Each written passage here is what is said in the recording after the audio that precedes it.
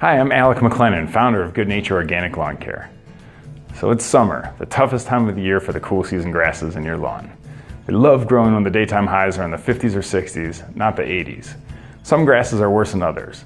Bentgrass and rough bluegrass grow in patches and go dormant before other cool season grasses, so you end up with dead brown looking patches of grass in your lawn. They're not really dead, they're just waiting until it gets cooler to recover. If you have this problem, you have two options. One, you can either live with it and just accept that it's part of nature, or two, you can eliminate the grasses in your lawn and start over with tougher, more heat tolerant grasses. We can help with that if that's something you're interested in. Just give us a call.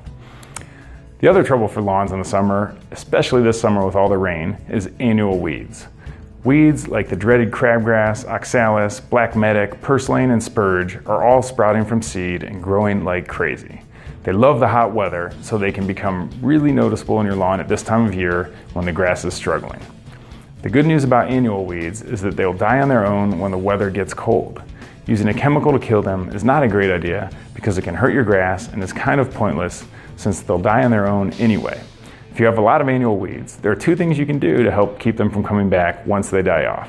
The best way to keep annual weeds from sprouting is by shading the soil with a nice tall lawn. So that means mowing it high. The higher the level of the grass, the harder it will be for the seeds to get sprouted. And also, if you don't mind clover, you might even consider planting microclover, which is like regular clover but flowers a lot less and helps crowd out annual weeds by doing a really good job of shading the soil. The second way to discourage annual weeds is one of the most important things you can do to have a nice lawn anyway. Seed it with modern, tougher grass varieties. Grass plants have a lifespan, and regularly seeding to thicken your lawn will keep it looking better and help keep annual weeds from getting started. Just so happens that there is one time of the year that is best to seed your lawn, and that is right about now, August and September. It's because the soil is nice and warm, so the seed sprouts well, as long as you water a little bit, and the nights are getting cooler, which gives the grass ideal growing conditions. There are a few different ways to seed, and they all vary in effectiveness. At Good Nature, we found that the best bang for the investment is to slice seed using a special machine to help the seed come in contact with the soil far better than just throwing the seed down or aerating and then throwing the seed down. So if you're interested in improving your lawn, just let us know and we can draw up a plan to thicken it with the seeding. A lot of our clients choose to do a part of their yard each year and not the whole thing. Just the front, for example, this year, or maybe the back next year. This helps keep down the price and makes watering easier. Another thing that we've had more than our normal share of this year is rain.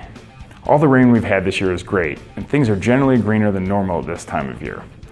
But along with the rain comes a few issues. First is the annual weeds that we talked about earlier. They get all the water they need to sprout, so there are a lot more annual weeds, like crabgrass, than normal this year. Second is there's more fungal diseases like dollar spot, brown patch, and red thread, little brown patches in your lawn. The grass normally recovers from these, but they don't look great. Seeding will also help the lawn recover.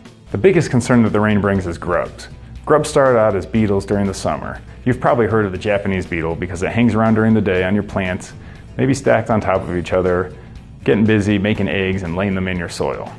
But there are other beetles, like chafer beetles, that don't fly around until nighttime that you probably don't see.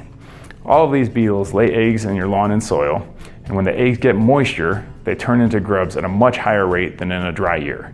So it looks like this year will be a banner year for eggs to turn into grubs.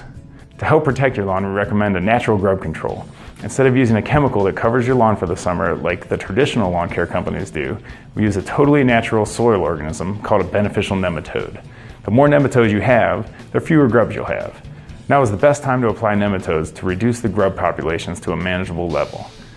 The good news is that they're totally non-toxic, and they'll also help reduce flea and tick populations. So give us a call if you'd like to get on the schedule for our natural grub control treatment. Finally, just want to say thank you for choosing Good Nature to care for your lawn, trees, and shrubs in a healthy, natural way that's better for you, your family, and our environment. The lawns may not always look great at this time of year, but if there's anything that you're unhappy with, just let us know and we'll help you understand what's going on and develop a plan to fix it for you. If you have any questions, please don't hesitate to contact us. We truly appreciate your business and your support. Have a great rest of the summer.